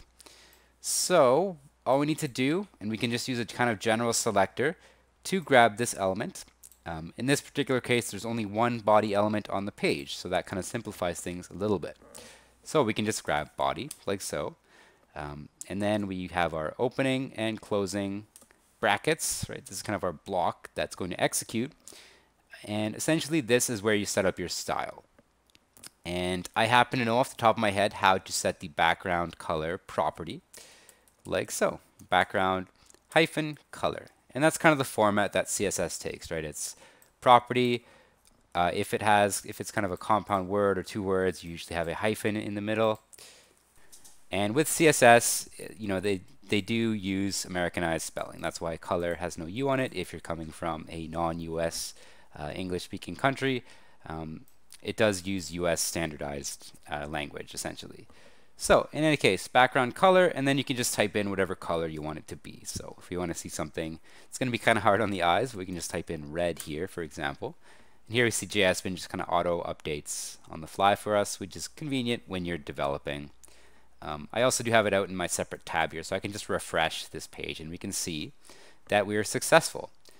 Right? So we successfully loaded up some CSS, we grabbed the body, and we set the background color. Now there's a couple different ways you can set the color, right? Remember that you can do an RGB value, you can do a hex value, and there's a bunch of other neat built-in colors as well. For example, forest green is one such color. So again, it's just about kind of Googling, seeing what your resources are out there in terms of what names are available in CSS. So forest green is still a bit too green for my taste. Let's kind of tinker around a little bit. We can try something like light blue. Okay, I think that looks pretty okay at first glance. I think that'll do for now anyway. So cool, we just styled our first element using CSS. Now remember when I mentioned that there's only one body element on the page, so this makes doing something like this easier. And what does that mean exactly? What did I mean by that? You know what, I'm just going to get rid of this output over here just so it's more clear what we're doing. what I mean by that is, well, let's take another quick peek at our HTML here. So we have this header tag, right? We have a main, we have section, blah, blah, blah. So let's consider something like section. So we have one section element here, right, which wraps these things. And then in here we also have a section element. Not just one, but two or three. Right? These sections are all over the place. So we have a whole bunch of section elements on our page. So what do you think would happen if we try to target section with our CSS here? So we target these section selectors and we apply some kind of styling on it. Right, so let's see. Let's find out. So grab section, and again, probably quickest way to see some result is to set the background color. So let's try setting the background color. Background color is something we can really see. We'll do orange. Okay, so let's refresh over here and let's see what happens. Boom, refresh. Okay, and isn't that interesting? Right, so we can see it applied orange to a whole bunch of elements. Now, why did it do that? Well, it basically understood us grabbing every single element that is section, which is essentially most of the content on our page, right? So pretty much everything is wrapped inside of a section. And that's something we really need to understand about CSS, is that these kind of generalized selectors, they could be selecting multiple things at once. In the first instance, we only have one body element. That's why we don't need to worry about any kind of side effects. But for our section, well, maybe we didn't want to color every single section orange. Maybe we only wanted to color certain sections orange. We're going to investigate different ways that we could approach that. But this is really just to show you that you are able to kind of grab multiple things at once, especially with these kind of very broad selectors. So this just goes in and grabs every single HTML element that is a section. Right, so I will get rid of that example because I don't actually want all my sections to be orange. But that could be useful, as you can imagine, if you want to set kind of a consistent style across your web page. So let's say, for example, you always want your paragraphs to have a certain font size. So you don't really like the default font size for these paragraphs. You want to change that with CSS. It's a pretty common scenario that you might run across. So how can you do that? Well, we kind of know already how to grab every single paragraph on this page. Right? So every paragraph we have wrapped in p tags, which means you can just use a selector like so. So we grab all the p tags on the page and we can apply some styling. Font size, let's try, oh, I don't know, just off the top of my head, 50 pixels, like so. Right, so notice the hyphen. Let's refresh. Okay, so our paragraphs have now become quite a lot bigger, but it doesn't affect things like this. So what is that? What is that ingredients thing? Well, we can see that it's a UL. Right, so it's an unordered list with list items inside of it. Now that's not wrapped in a paragraph tag. So our CSS does not apply here or here, but it does apply here. And essentially, as you can see, it applies only to things that are wrapped in p tags, right? So it doesn't affect this h1, doesn't affect this, which I think is an h3. Oh, it's an h4. Actually, no, this one, u2. Yeah, that's an h3, right? So again, very easy to style up large parts of your app at once with CSS, as long as you know what your selectors are doing. Let's tinker a little bit more with our CSS rule here for our paragraph tags. So I'm going to decrease the font size by a bit because I don't like them being quite so big. And let's see if we can kind of get a deeper understanding of the box model, right? Recall this, this representation of the box model. So if we want to take a quick look, again, just as a reminder, we can right-click on one of these paragraphs, inspect, and we can kind of see some details, right? So they have a 30 pixel margin on the top and bottom. You can see that here, but no border, no padding, nothing going on there. So what if we were to add padding? Another thing I want to do is, this is something I do all the time, is if I'm working on a particular piece in terms of CSS, I give it a specific background color that's different than the rest of the page, just so that you can kind of easily pull out what section you are explicitly working on. So I'll color it teal for now, and we can come back in and change it later. So let's see what happens if we do kind of start to play around with some of these box model related properties. For example, let's say we want to add some padding on the top of all of our paragraphs. Let's try adding a 50 pixel padding on top, and let's see what happens. Okay, I'll refresh this. Notice that the background is still teal, except now we have all this padding on top. Right? And that makes sense when you consider the fact that padding, you can sort of consider it part of the content a little bit. Right? Because it's kind of adding padding between the border, which would be somewhere around here, and our content. Right? This is all pure padding here. And if we again inspect it now that we've updated it, we can kind of scroll down, we can see that our padding has been set. Right? So you can see it highlighted here, it's been set, you can tell in your Chrome DevTools. And you can of course set the other padding sides as well, so padding left 25 pixels, padding right 50 pixels, padding bottom, let's do 30 pixels. It's going to be looking pretty weird. Right, so it's spaced out a little weird, but we see we have padding here and there and on the bottom. Now let's see if we can figure out the difference between padding and margin. Right, so again, if we inspect, what's our margin look like? Well, we don't have any margins on the side. It does appear to have some margin just because the body element itself does have some built-in margin on it. And that's just a web browser thing. Don't really need to worry about it. But if you're wondering why there's a bit of space here, it's because there's some default styling applied to the entire body. Now, in any case, we can see that there's no margin on these paragraphs by default.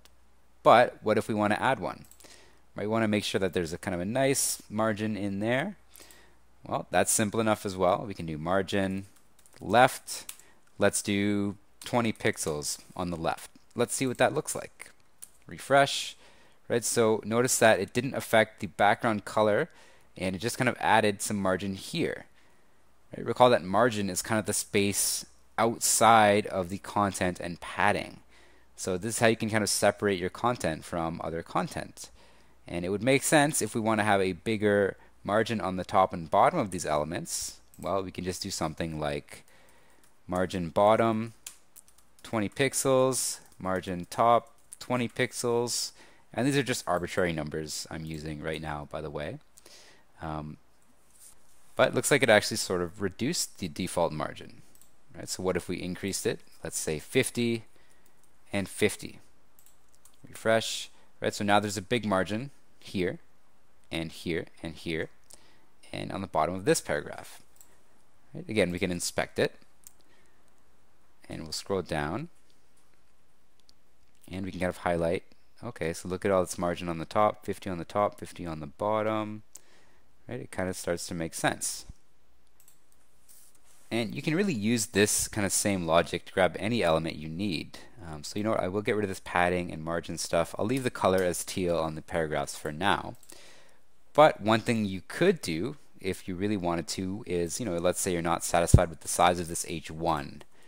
And normally I would recommend leaving H1 the same size, but if you did want to increase the size, maybe this H1 is just not big enough, you want something even more bigger and bolder, for example. Well, let's go ahead and let's grab the H1. And again, I think we only have H1 once on our web page, so we don't have to worry about side effects. So we'll just grab the H1 and we can increase the font size. Let's try 20 pixels and see what that looks like. Refresh. Okay, so that actually made it smaller. That had the opposite effect of what I wanted. So let's try sizing it up. 50 pixels, that looks a little bit bigger. Let's try 60 pixels. Refresh. Okay, cool. Now let's see, since we're working on this one, we'll add a background color here as well. I'll just do teal because it's pretty easy on the eyes. Right, so we can see it takes up the entire width here, minus this kind of default body margin. So what if you wanted to center this text? What's the property to do that? Well, that one, it's just text align. Let me see. Center should do the trick. This is how we want the text inside the H1 to be aligned. So we refresh, and hey, there we go. We see that it's now aligned. Cool, so that works pretty well. And it looks nice because it just kind of, the browser just by default extended it to be the entire width of its containing element. And the containing element of this h1, it's the main, which has as a parent the body. So, if all this was indented one space, that might make it a bit more clear. Right, so all of these things are children of body. So we have this as a child, this is a child. So really you consider the h1 as sort of a grandchild of the body. But because we don't have like explicit width set anywhere, that's why I just kind of expanded out to fill the width here. Now that would change if we did set a width on the h1, for example. So let's see what happens if we explicitly set a width.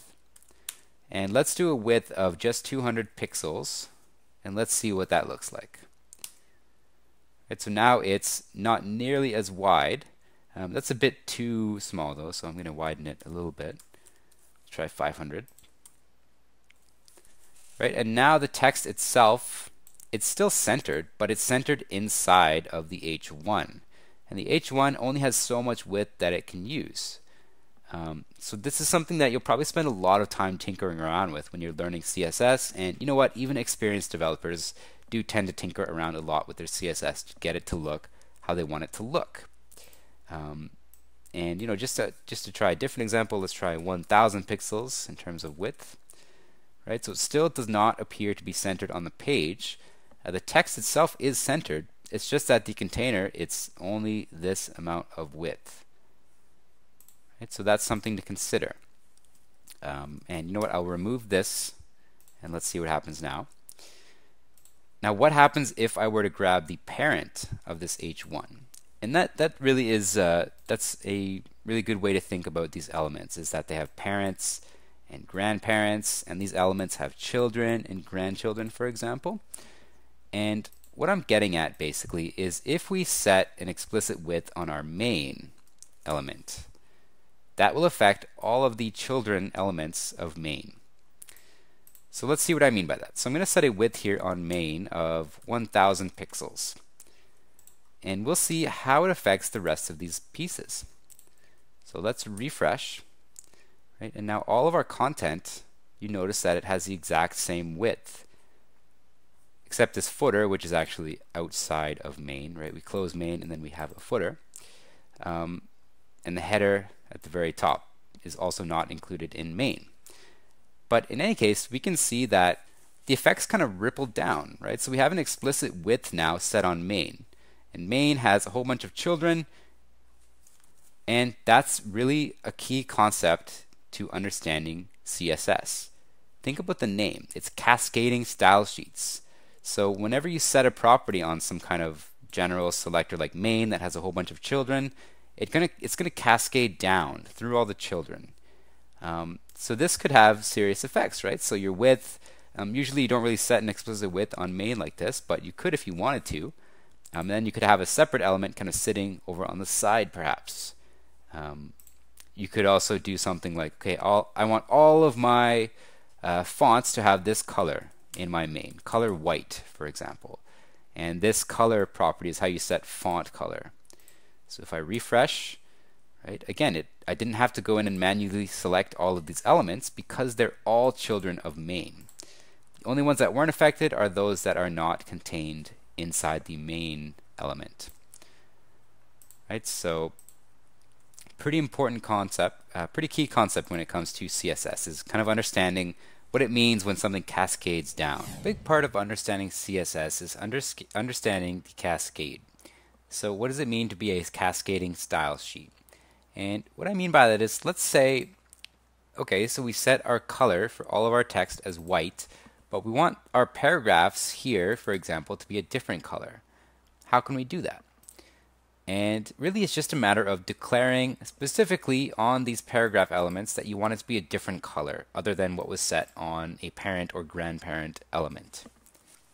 Now, most properties are inherited. And you know what, I'm just going to move this P down below main here so that the example is a bit more clear. Right, so in any case, we're grabbing main, and then we have paragraphs inside of that as well as elsewhere. But I wanted to put this below here. And let's say we want our paragraph to be a different color other than white. And kind of the default for a lot of these elements is that it just inherits the color from its parent. So if we kind of trace that up here, let's take a look. So we have, let's take this one for example. We have this paragraph, and we set it to inherit from section. Now section itself inherits from article, and article itself inherits from main because it's the child of main. So this is kind of the default, kind of happens behind the scenes for a lot of these elements, but all you need to do is just kind of declare a different value if you want a different value to apply for any particular element or set of elements. And that involves understanding how these properties kind of cascade through. So you don't need to know too much, you just need to know that, if you do need a different style on any particular piece, you have to know where it is and how to grab it. For example, if we wanted the color of our paragraphs to be orange instead of white, we just need to declare that, and then it applies it to our paragraphs here. Right, so it applies it to these ones and also paragraphs everywhere, just because we use the general paragraph selector. But it's good to know that you can do that with CSS. Right, and just to show that off one more time, remember when I said that P is a child of section? Well, let's grab section here, and let's set the color to orange here. And then in here, I'll just get rid of this declaration, and let's see what happens. Right, so we'll refresh, okay, and it doesn't look like anything changed, except now this is orange, and these are all orange because these are all children of section. Right? And again, it just kind of does behind the scenes that default. It inherits the color from a parent or grandparent. And again, you just need to declare it separately if you don't want the parent element style to be applied. Right, so now this is brown, this is orange, and so on and so forth. So everything kind of cascades down. Really need to have a good understanding of parent, child, grandchild, etc. Okay, I do not actually want brown color though, so I'll undo that. And just as another example, so we set width on main, and we can see that it just applied everywhere here, and it's kind of a similar situation, right? So we have sections here. Let's say we wanted our sections to all be a different width than main for some reason, right? And so you could basically do something like width. Let's say our sections, we wanted them to be wider, 1400 pixels instead of 1000. What would that look like? Right? So now we have to scroll, but we can see that it works. So we're not limited in terms of what the parent is set at, as long as you know how to change it, right? Because default it was, again, behind the scenes, just inheriting the width from its parent element. Let's try 1200 pixels. Yeah, there we go. Right? We can see it didn't apply it to this because this H1, it's not contained inside a section element. You could do that, and then again, you could come into your paragraph and set an even different width. So this one you could make really small, like 500 pixels if you wanted to. And you can see that happens there. Right, so let me undo that. And this. But it definitely is possible. So we know how to use these kind of general selectors to grab, large swaths of our CSS wherever we need to. What if we wanted to get more specific? So let's say, for example, we have this UL in here. Right? That's kind of our nav list at the very top. And we want to apply some styling to that UL. But we don't want to apply it to every single UL on the page. Right? We also have a couple other ULs. Well, we have one here, and then we have an OL here. Right? So we have one other UL on the page. So how can we make sure that we're selecting only this particular UL? Right? Because if I just go and try to grab every UL and make background color orange, for example, well, we can try that out. Okay, we'll wait for this to refresh here. And here we go. We see that now this UL is orange, but also this one is. Right? So how can we be more specific? Well, there's a couple ways. And one of the ways we can do it is if we have an understanding of this kind of parent-child relationship. So, what I'm going to do is I will get rid of some of this CSS that I've already written. We'll come back in and change it later to make it actually look a little bit nicer. So just to kind of do a reset here. We'll keep the background color just so that we have that kind of nice little change to look at. And oh, looks like it didn't quite catch all the changes. I'm just going to pop it out this way just to be sure. Pop it out again. Okay, so we have set the background color. Now let's say we did want to do some kind of change to our nav list.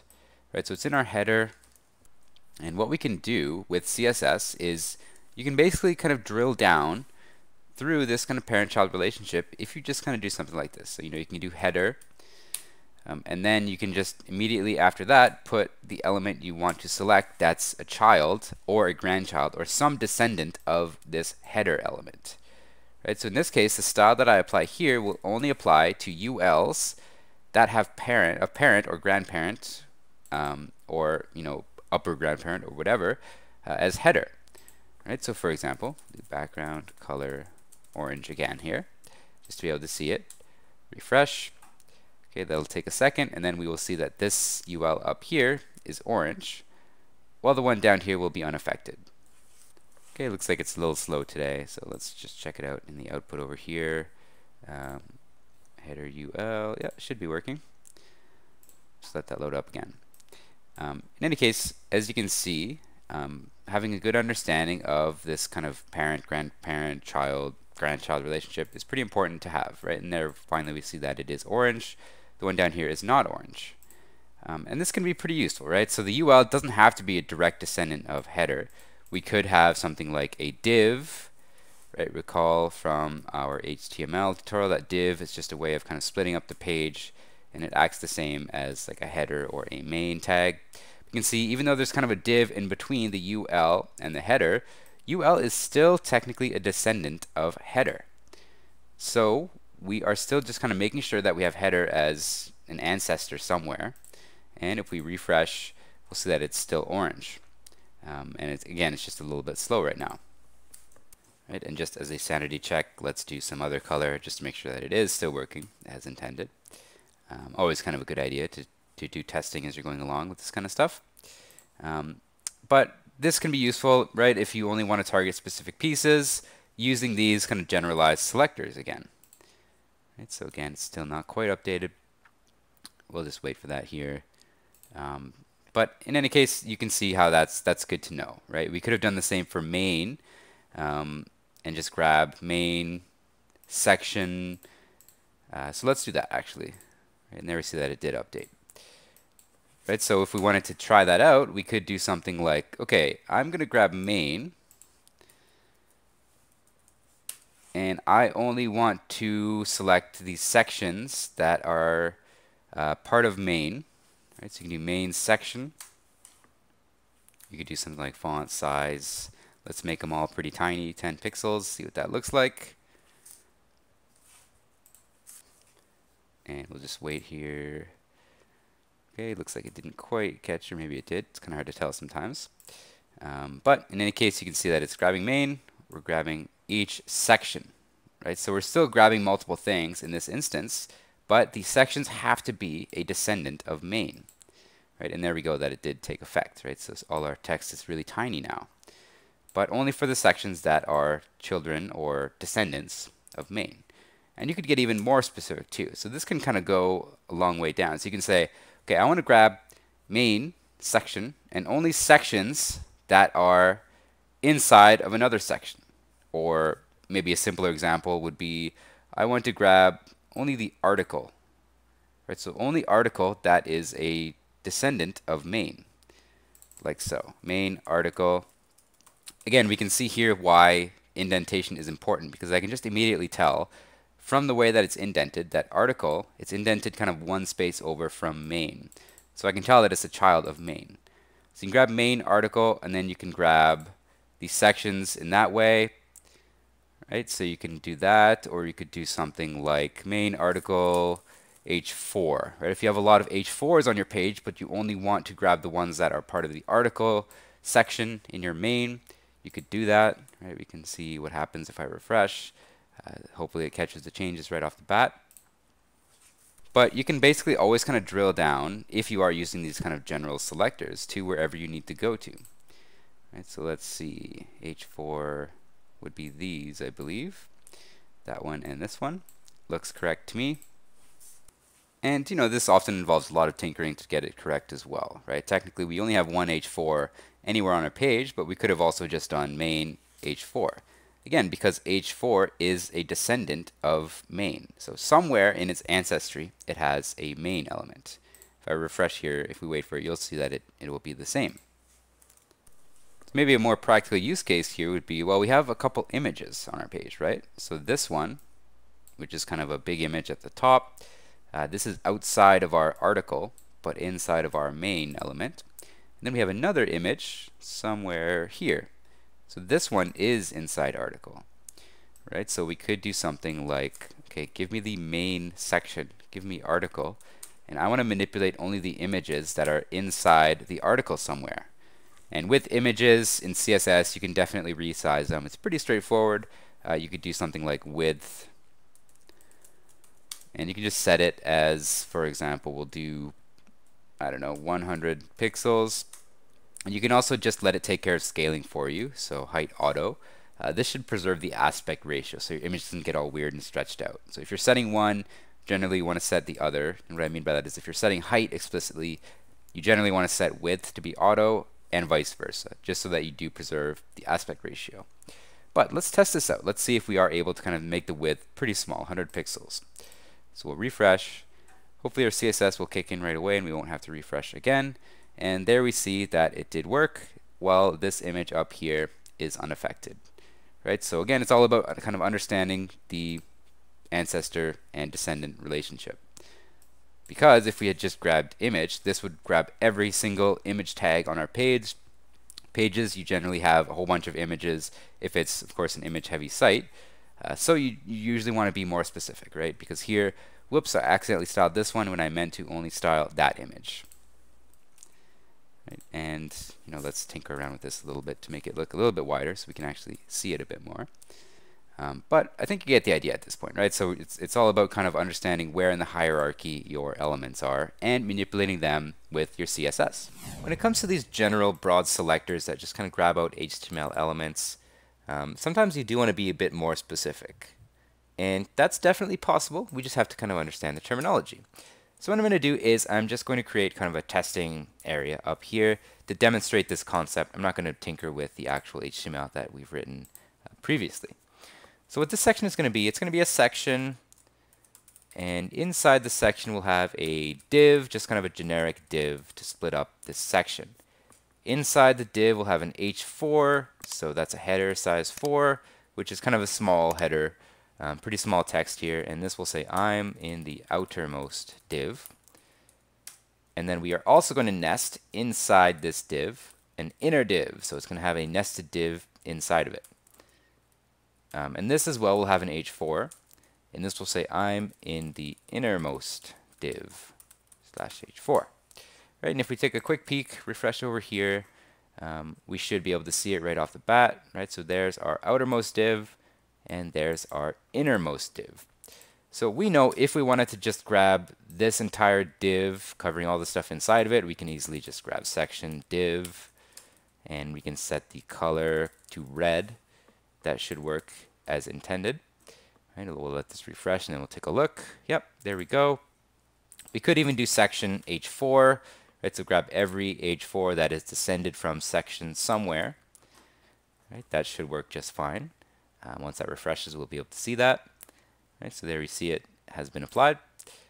But let's say we only wanted to color this h4 red, and we wanted to leave this one alone. How could we do that? Well, we can do that if we understand how to be a little bit more specific in our search, essentially. And we can use this greater than symbol. And what this greater than symbol does, it basically grabs only the direct children elements. So when I do direct child div, well, this doesn't make a huge difference. This is still going to color them all red because basically I'm saying, okay, section, for every direct div child you have, I'm going to apply this style to your insides, basically.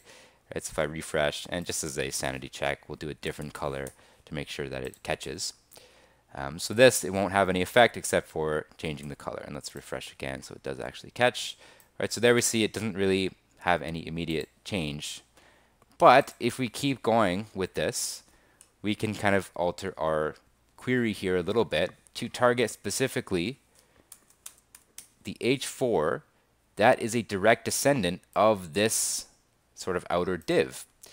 So essentially what we're saying is we're being explicit. So we're saying, okay, I want to grab all the section elements on the page, and then I want to access the direct and only the direct descendants, which are divs, right? And then from that, I only want to access the h4s that are direct descended from that particular div, which would include this one, but would not include this one. Right, so let's refresh, and I'll change the color again here. Let's do yellow so it really stands out. And let's see if we were successful. Okay, so it's still orange for some reason, but we'll try it again until it goes yellow. And there we see that this h4 is yellow. This one is unstyled in terms of the color, right? Because we were really specific with our CSS rule here. Right, so again, we're saying section, grab only this div that's a direct descendant, so we're not technically grabbing this.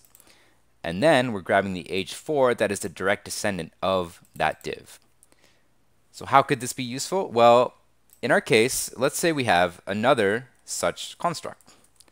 Right, so I'll just copy this and make another div right there. And let me indent it correctly. Right, so this should be over, and this, and this, and this, and this. Yeah, so that looks okay, I think. Yeah. Right, so we have, let me separate these out actually. So we have a couple divs now. So one div and then another.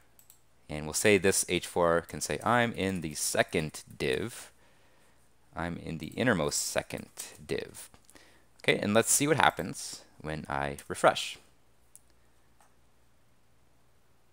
Okay, we'll just wait for that to load. And there we see that, oh, isn't that weird? Right, so what are we doing? Again, we're doing the same thing. It's just grabbing the first direct child. Right, so this is a direct child of section, as is this one. And we're grabbing the direct h4 child within that div. And again, it pays to have a good understanding of this ancestor-descendant relationship. We're grabbing the direct descendant only in either of these cases. That's why it's being applied here and also here. Now we don't have to do it this way. If we just wanted to apply the yellow to all the h4s that are descended from divs, well, we just need to get rid of this. Right? And this is essentially us saying, okay, grab the divs that are direct descended from section, and inside of those divs, for every h4 you find, turn it yellow. So if we refresh, we'll see that they're all yellow. And that's going to be similar to the query we did right at the beginning of this section. Right, but you can probably see how this would be useful if you have related content on your site laid out in sort of a logical way and you want to apply certain stylings to certain pieces. And you could take it even further too. So you could say, okay, give me the direct descendant div, and then inside that div, give me that div's direct descendant. Right, so we're kind of drilling down, and then we can say, okay, so for this one, make the color yellow. And let's see what happens now. So we will refresh. Let's observe. Right, so isn't that interesting? Right, because we're kind of drilling down even further. So we go section, grab this div, and then grab this div, and apply styling to the insides of that div. Right, so that means if we had another element here, I'm a paragraph /p, and we'll do one in here as well. I'm also a paragraph /p. Right, if we refresh, we'll see that it's all yellow because it's all contained within this inner div. And this one didn't quite get there yet. But if we, again, wanted to target only particular pieces, we could do that like so, direct grabbing the h4, or we could just grab only the h4s that are inside this div. There's all kinds of different ways that we can achieve what we want.